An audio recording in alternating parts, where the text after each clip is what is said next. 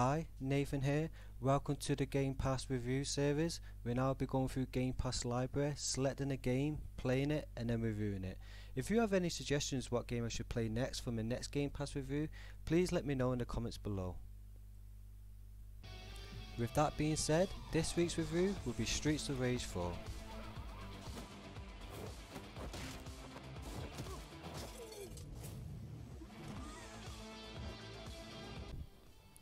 Ten years after defeating gang leader Mr. X in Streets of Rage 3, Wood Oak City is now controlled by a new crime syndicate which is led by Mr. X's children, the Y Twins.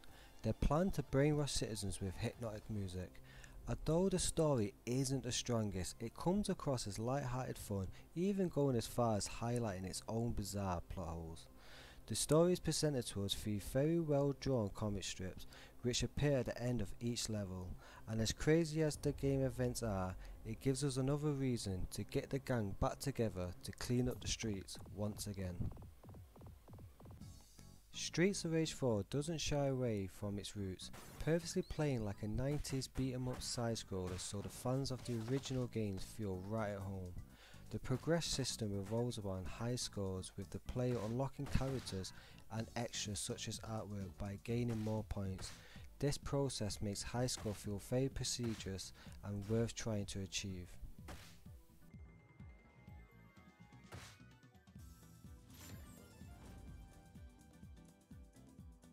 The graphics in Streets of Rage 4 are much more modern than the previous titles, with the game choosing to drop the pixelated style and update to today's standards. The new style comes down to individual preferences, but I personally appreciate the clean cut art direction of comic and cel shaded style.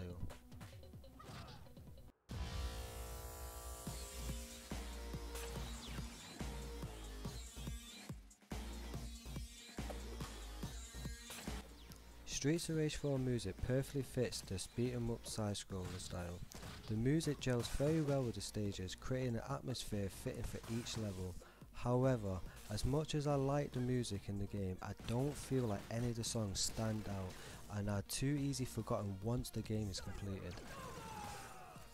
The stages in this game come in a huge variety such as Police Station, Chinatown, Art Gallery and even a rave.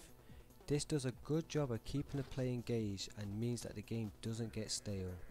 In total, this game contains 12 stages ranging from around 4 minutes to 12 minutes long. Completing the story on normal difficulty took me about 2.5 hours, which is definitely on the short side of things, and I wish it was a lot longer than that. At the end of each level you're met with a boss fight, and these are good for the most part. A lot of them mix up the gameplay from your typical gangs of thugs. There's a fair few that are kinda generic and forgettable, but there are some truly standout boss fights in this game, and some of them you can even unlock later as a bonus character, which I really liked. In addition to these boss fights is actually a boss fight mode when you will have to go against all the boss fights back to back with just a single health. Now this isn't anything we've not seen before, but it is a good way to increase your high score to unlock even more bonus character for replay value.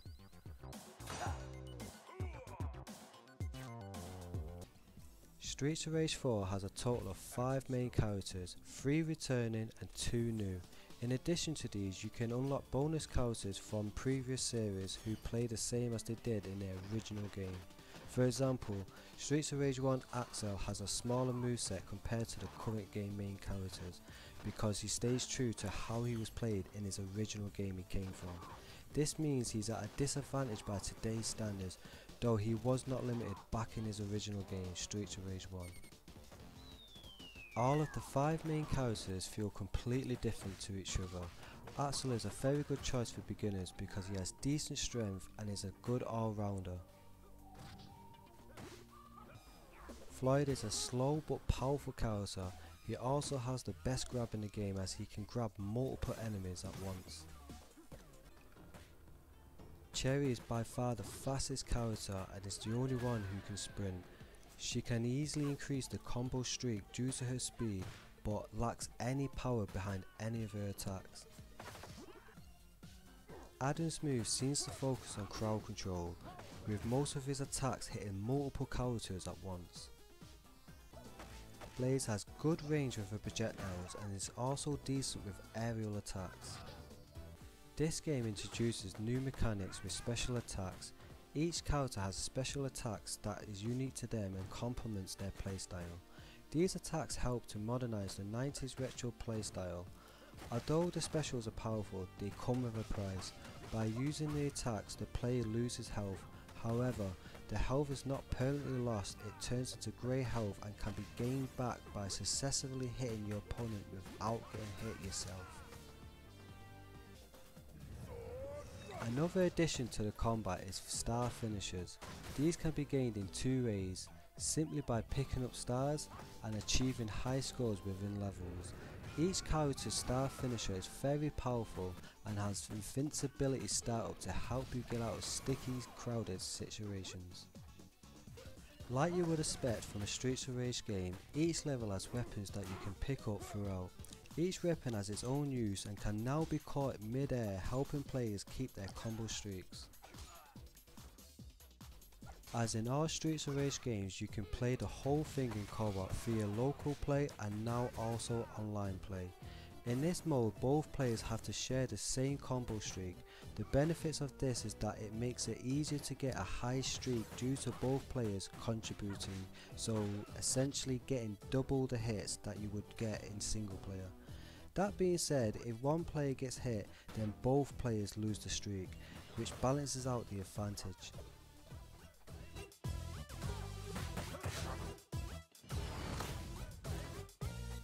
Streets of Rage 4 does a great job adding modern day mechanics to a 90s old side-scroller beat 'em up, with just the right amount of nostalgia that doesn't overstay its welcome. With still room to improve with a much needed longer story. Streets of Rage 4 is in the best state it has ever been, and if you're a member of Game Pass, I would definitely recommend this as soon as you can. If you enjoyed this review, please give the channel a subscribe and tell us what you think in the comments below. Or check out our other videos when Adam does an excellent job of reviewing Neon Abyss. I've been Nathan, I'll see you in the next video, and more importantly, GG's.